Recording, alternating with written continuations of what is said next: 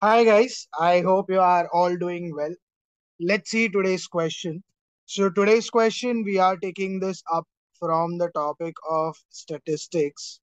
And if I talk about the question which is given to us here from this topic, the question tells us let the six numbers a1, a2, a3, a4, a5, a6 be in arithmetic progression, and we have also been given that sum of first and the third term is 10.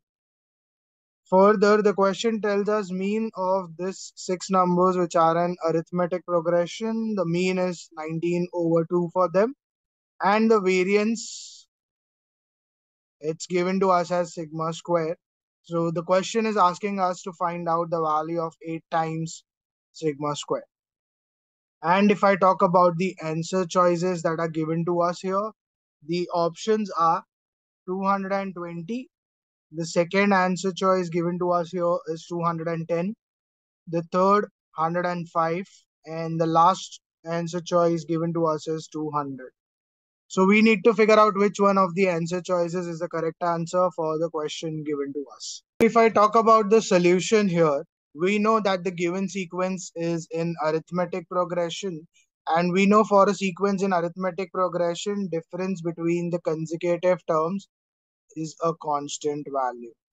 So we have been told that the difference between the consecutive terms is a constant value. So if I have my first six terms from A1 to A6,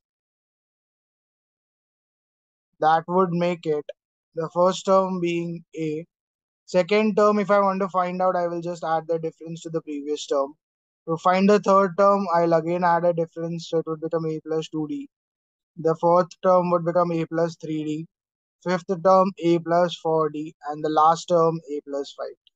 Once I have my six terms here, the question tells us that sum of the first two terms, sum of first and third term is given to us as 10. So if I use that idea, first and third terms sum is given to us as 10. That tells us A plus 2D is 10. So you get 2A plus 2D equals 10. That gives me 2 common, so A plus D becomes 5. Now once I have A plus D as 5, this I'll mark that as equation 1. The second equation, I have been told that the mean of the six terms is 19 over 2. So mean is nothing but sum of six terms divided by number of six. Number of terms, that is 6, and 19 over 2. So if I solve this further, I get a1 plus a2 plus a3 plus a4 plus a5 plus a6. It is equal to 19 over 2 into 6. Two ones, two threes. So you get 19 into 3, 57. A1 we know it is A. A2 is A plus D. A3 is A plus 2D. A4 is A plus 3D. A5 is A plus 4D. And the last A plus 5D. So I get here how many A's are there? 6. And how many D's? D plus 2D, 3D, 6D, 10D, 15D. So 15D equals 57. Dividing throughout by 3 in this equation, I get 2A plus 5D equals 19. So I get my equation number 2. So once I have my equation 1 and equation 2, so from equation 1 I had it as 2A plus 2D equals 10. If I just write it in terms of 2A and 2D only and mark this as equation 1, because if you see in the equation 2, you also have coefficient of A as 2. So if the coefficients are same, it becomes easy for us to cancel them. So 2A plus 5D equals 19. If I subtract the two equations to cancel this variable A, I get minus 3D is equals to minus 9. And that gives us D is 9 over 3, which is 3. So you get the answer to the question for the value of D, and that is 3. And once I get A D as 3, I know A plus D was 5. So D becomes, or I should say A plus D was 5. So A plus 3 is equal to 5, and that gives me A as 5 minus 3, which is 2. So you have your first term 2 and your difference is 3. So your arithmetic progression in that case becomes 2, the next term 5, 8, 11, 14, and 7. So you have this 6 terms as your terms of arithmetic progression. So these are your first 6 terms. Now once you have the 6 terms, you just use the idea for the variance. We know variance is nothing but square of standard deviation. So basically variance, that is sigma square, if I want to find it as square of standard deviation, becomes root of summation of xi square over n minus x bar square. That is the formula for standard deviation, that if I square it, because I have been asked to find the variance, square root and square gets cancelled and you are left with summation of xi square over n minus x bar, where x bar is nothing but the mean of the 6 terms, which we already know it is 19 by 2 the whole square. Number of terms also we know it is 6, and summation of xi square, if I just find out, means each of the terms of arithmetic progression, if I just square and add, I get 2 square plus 5 square plus 8 square plus 11 square plus 14 square plus 17 square minus 19 by 2 the whole square, and this entire sum of the squares is divided by 6. So further, if I try to solve it, I get 2 square 4, 5 square 25, 8 square so 64.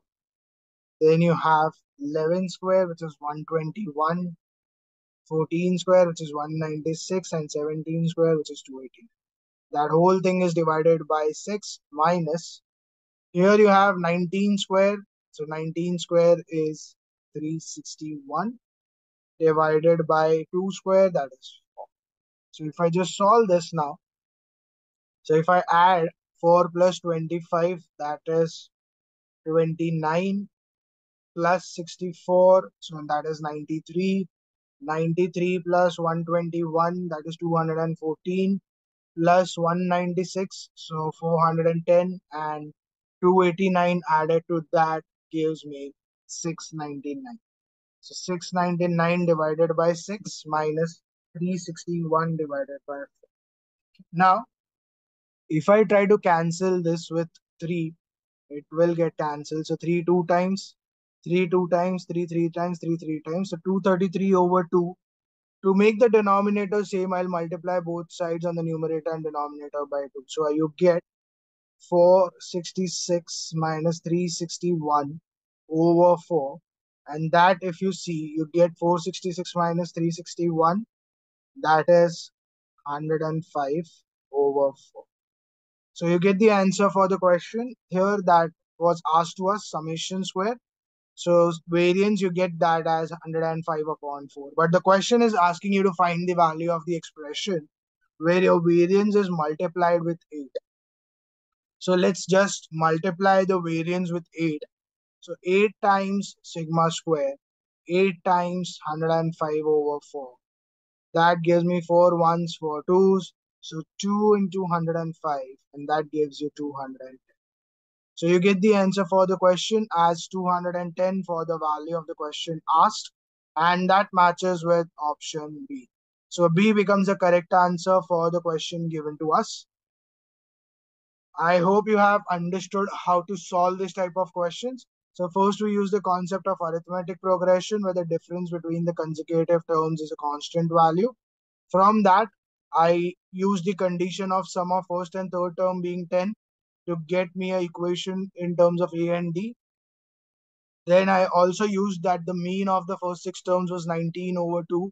Again, I got one equation in terms of A and D, and I solved the two equations. I got the values of A and D. And that gave me the arithmetic progression that goes from 2 to 70.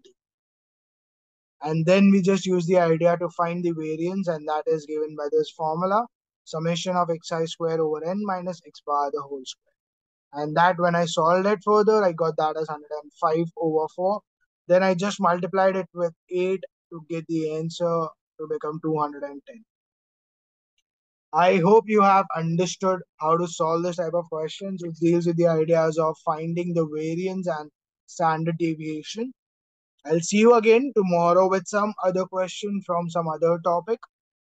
And we are going to continue our series of questions on JEE mains. So stay tuned for more videos to roll out. Also, if you're enjoying these videos that we are doing every day, please do like the videos also and subscribe to my channel. Do share these videos with your friends who are involved in the preparation of questions on JEE, so they can also take the benefit from these questions which we are solving on everyday basis. Thank you.